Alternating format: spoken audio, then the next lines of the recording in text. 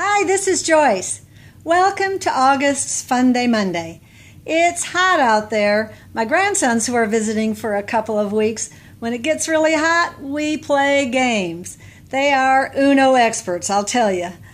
The question this month is, what is the occupation of the 7 dwarfs? The answer is miners.